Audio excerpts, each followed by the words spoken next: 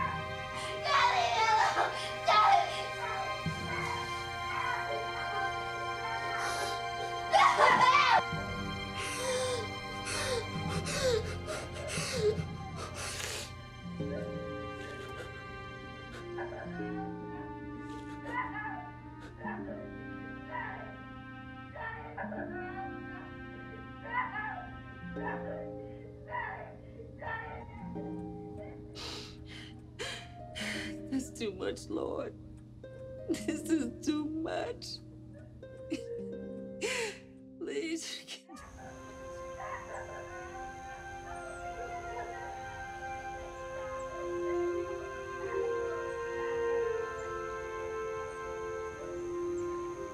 My grandma once told me some stories are better shown to you than told to you.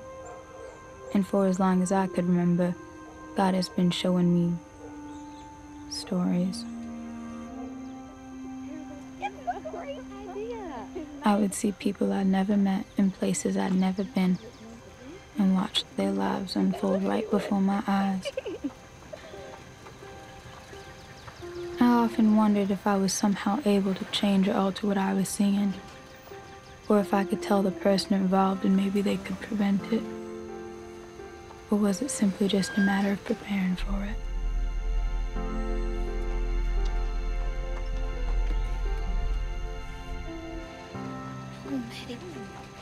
The gift grew as I did, inviting more strangers to bombard my spirits with hardships and pain.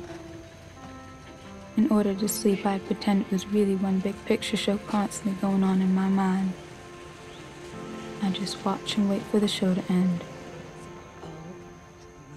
But one day, God started showing me pictures of people I knew, people I loved.